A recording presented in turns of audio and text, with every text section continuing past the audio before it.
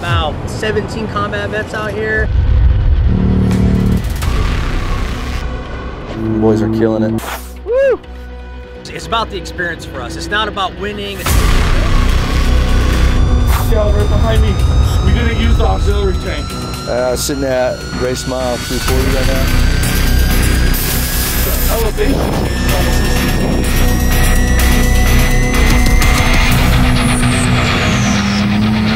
John and Earl getting in the car next. They're going to take it from 9 to 12. We're up Schitt's Creek in Bishop.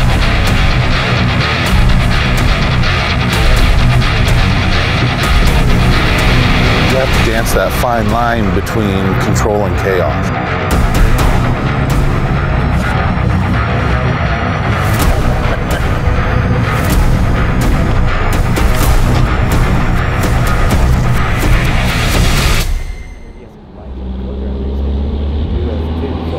Let me figure out what race we're doing, what race and I'll call you up. Right now we just pulled up, filled the last bit of fuel we have, and unload the bike, getting a GoPro mount on the helmet for the start tomorrow. Just prepping the bike, topping it off with coolant, getting the oil filters clean, ready to go, and just getting ready, man. That's what we're doing, just prepping. Wake up early tomorrow and get this show on the road. Right on.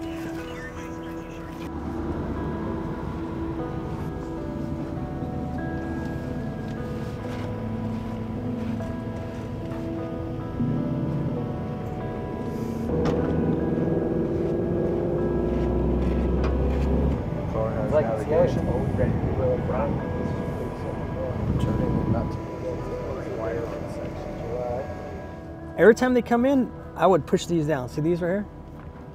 These let the air out of the forks. Yeah. Okay. So because pit? I would, if I'm there in the pit, I'll go and do it. But if I'm not doing it, somebody should push on these things. Okay. And you'll hear a little bit of air. If it's quiet enough, you'll hear it come out. Because the forks doing their thing actually start getting air in there and cavitating all that crap. So it's like, it's good to let it out. Okay. I've even done it when I'm on the bike for like over 100 miles. And now, say you kill the bike, right? And you can't get it started, always start it with the light off, because it's just having the light on when you're trying to start it, it's just taking more juice out of the battery, right? Gotcha. So just remember that. All right, if I killed it or it dies on me, turn this off first and then start it. Kickstart or push button. Okay. All right, so sometimes maybe it won't fucking start with that for some fucking reason, or maybe it just doesn't do nothing. Try kickstarting it. Okay. And it's just like a regular kickstart bike. 4-strokes don't need a lot of gas. If you do, it's like barely. And once it starts running, don't be quick to like try to like give it gas, because it'll probably die. So like let it run. It may even start, it starts hitting. Don't. Sometimes your initial inclination is like, oh, give it some gas. Yeah. You don't want to. Start revving up a little bit, then you can like give it some gas. Yep, this guy right here. Hold that in while you're doing it. Okay. Sometimes I like do this a couple times.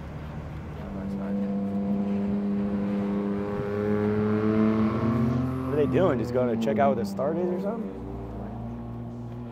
He's not even on the road right there, is he? He said, fuck it. We'll do light and suspension testing.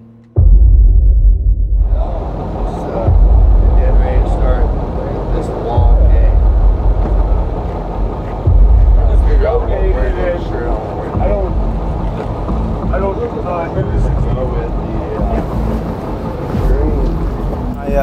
My fuel for this morning before I head to the start line. Getting the bike ready, looking over it, filled it with coolant, and yeah, getting ready to rip, man. Couldn't even get any sleep last night because that's how excited I am.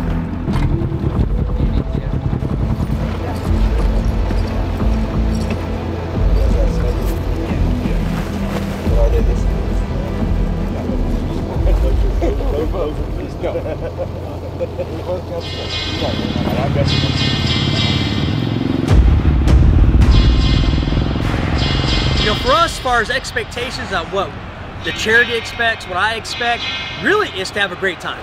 It's about the experience for us. It's not about winning. It's not about third place, second place. It's about finishing the race and having a great time. You know, overall, even if you don't finish, if everyone walks away saying, you know what, that was a great time, I've never done something like that, You know, whether or not we finish or not, or how well we do, that's not what we're about. You know, we're about the brotherhood, the camaraderie. We're about coming out here as a pit crew. You know, it's a team effort. You know, it's not just the rider on that bike, it's the pit crew, all our volunteers, our vets that are out here helping. So it's just so much that goes into this, time, money, and you know, just getting here all across the country to come over here and do this gnarly race. You know, over 500 miles to the Nevada desert. It's a blessing for us to be able to help others and give back and just come together as a team. You know, like I said, that brotherhood, that camaraderie I keep talking about, that's really what we're doing here. You know, we camped at the start line last night, you know, kind of military style, bring the cots, some sleeping bags. Some guys didn't even have sleeping bags. It was great weather actually out here. So it's a beautiful night under the stars, and what more could you ask for? So for us, it's about having a great time. It's about the experience. It's really not about how we finish.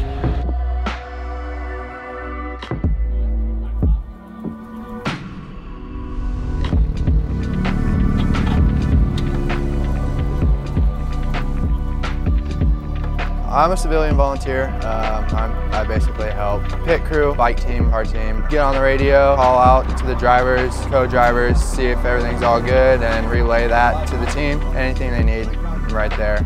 A lot of my family has served, so this is my way of giving back. I'm Ben, retired Navy Chief. Some experience with rock crawling before in the past, but for desert racing and going fast, this is going to be my first time. Well, I'm excited for the responsibility. You can definitely see how it's a team effort driving the race, and I'm excited to be a part of that. For some of the responsibilities is keeping an eye out for hazards along the roads, the tracks that we're racing on, communicating with the driver, with utilizing the maps, let him know when turns and corners are coming up, and assisting with anything else that the driver may need. Growing up as a little kid, watching all the off-road movies, wanting to go race those races, you have to take care of the car.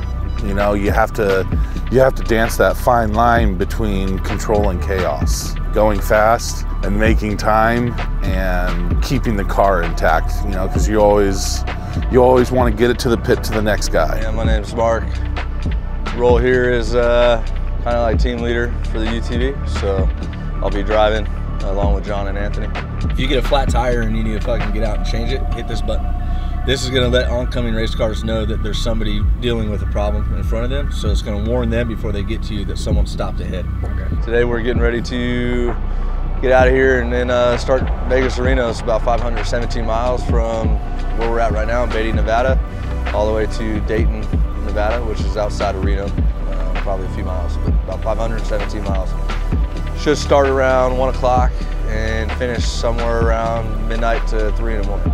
So starting off the race, we're gonna have John and Pete in the car. John's gonna be driving. Warrior built, love it, love racing, love this time with my fellow brothers. I'll do this as much as I can until I get too damn old and decrepit. He'll do just fine. I think he'll be good. He's gonna take it from the start to pit 1. And then we got Anthony taking over from there. He's gonna go from pit 2 to pit 3. And he's kind of our slow but smooth guy. Not slow in terms of the race, but he's cautious. He'll take care of the car. If I can get a VW through this shit, I should be able to drive through this. He'll get it from one point to another, and we'll never have to worry about it. And then I'll jump in from pit 3 and take it to pit 2 to pit 4. And then from there we'll just start alternating every other pit and just rotating the 3 driver crews, and yeah, hopefully we have a pretty seamless, easy, mistake-free race for the next 13 hours. We have all the tools for it inside the car already, so we just brought a spare tire in case they get a flat for whatever reason, because we're not getting fuel here, we're getting fuel at the next pit. So what are you about to do? I'm about to get fucking naked in my chonies and get in my race suit. Let's go. Bears are in right now. I should probably put my socks on before I do this.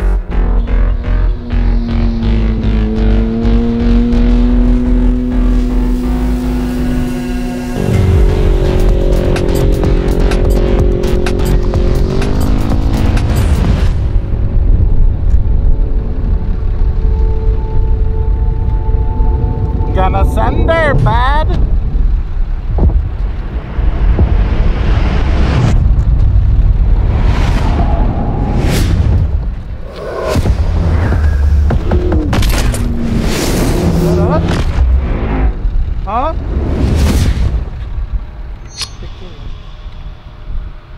fucking ready to send that.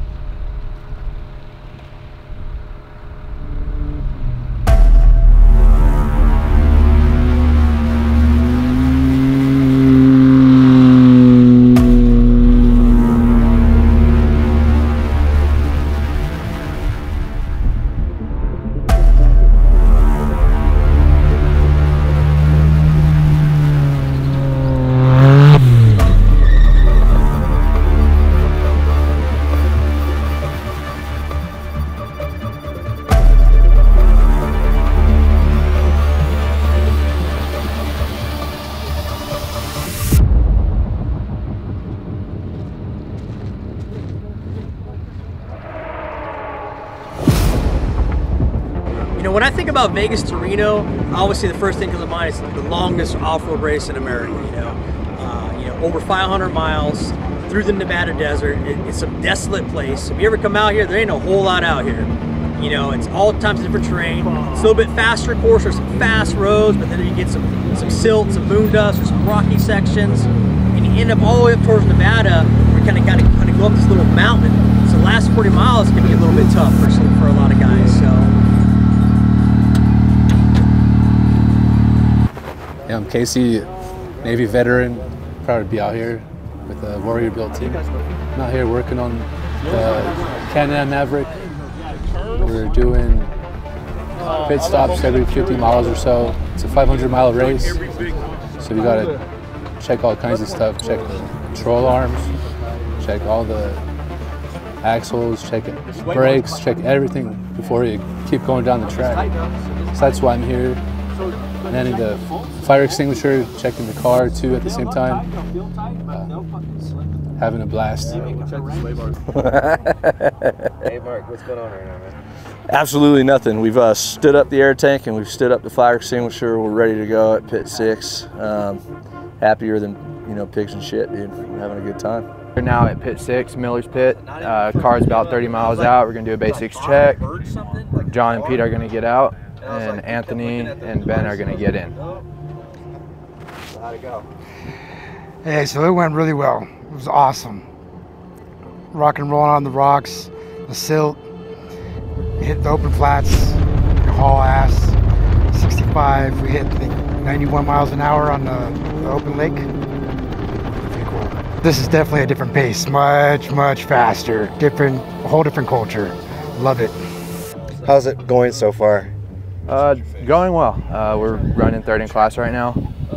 Keeping a steady pace, keeping it about 60% throttle, I'd say. We're an hour ahead on schedule, so that's good. Car's running great, so keep pushing from here.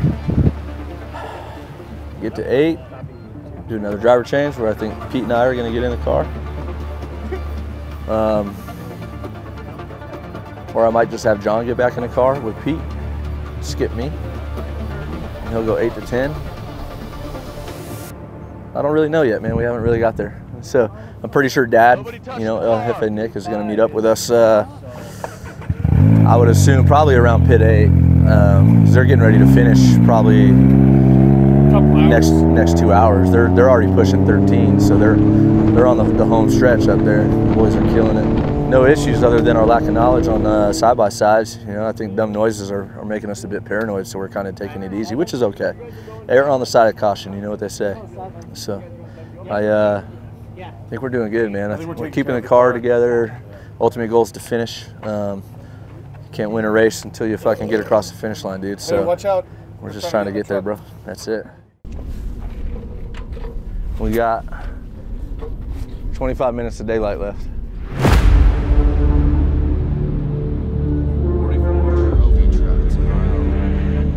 Yeah, so 3:40, race ends at 5:17, so we're actually from this spot less than 200 miles out from the finish line, so kind of exciting, yeah, man. Car's doing really good. Last I got notification was 50 miles an hour, 50 miles away.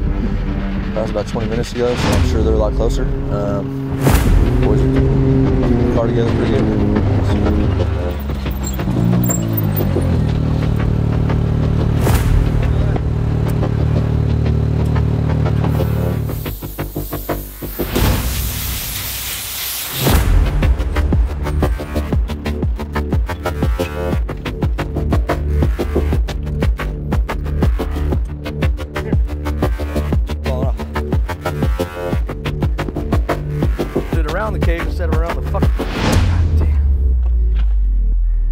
Boxer roll's good, jack's good.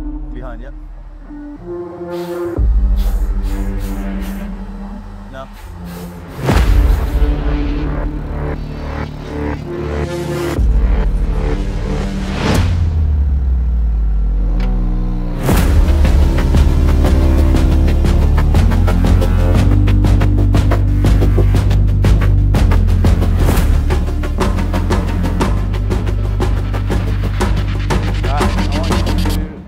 Well, the good news is, I don't know if it's really good news, but I think it's only like 30 minutes or 40 minutes from here to Dayton.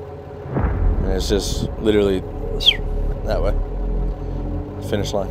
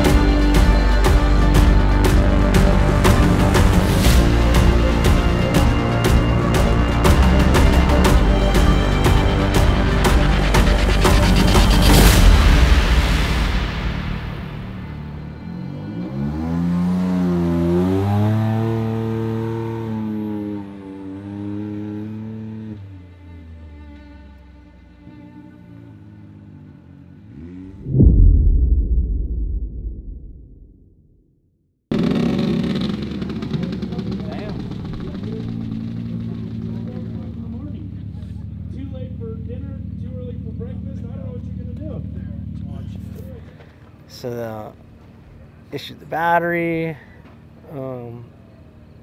Had to change out the rear sprocket and chain. Oh shit. That shit got ate up. For some Filter about. It was an older one we kind of used. So I mean, I think that was our fault, but filter issues and yeah, man, it was just nothing ever like.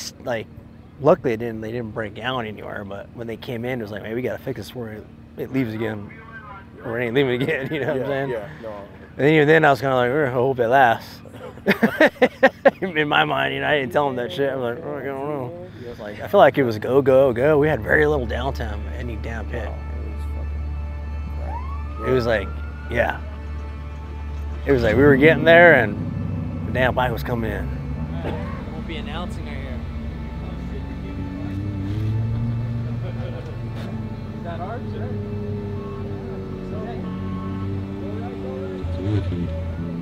Yeah. Is that our guy? Looks like it.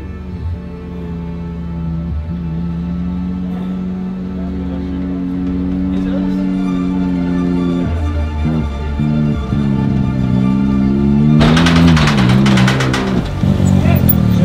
Check. All right, Best of the Desert fans, we got something special for you today. We got the Warrior Built Foundation, M952. Hey, tell us about the race. How was it out there? Good, man. This race is real. Those rocks are gnarly, brother. They're gnarly. You guys have any issues out there? Any flat tires? Hey, look, these 4 tires are the same 4 tires we started the race with Zero flats, Yokohama tires. Can't beat it, if you ask me. Hey, so y'all heard it right here, Yokohama. If you're looking for the best tire on the planet, it's Yokohama right there.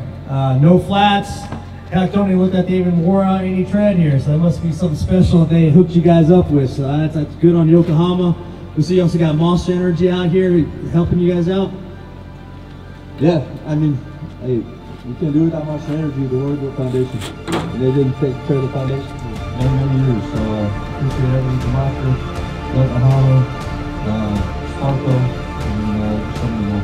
So you heard it here from Monster Energy. I've been supporting this charity since 2014, doing great things for these guys. And looks like we have a bunch of vets. Are you a vet out there? Raise your hand. Holy cow, it's like 3 o'clock in the morning, got a bunch of vets out here. Warriors. It's pretty awesome.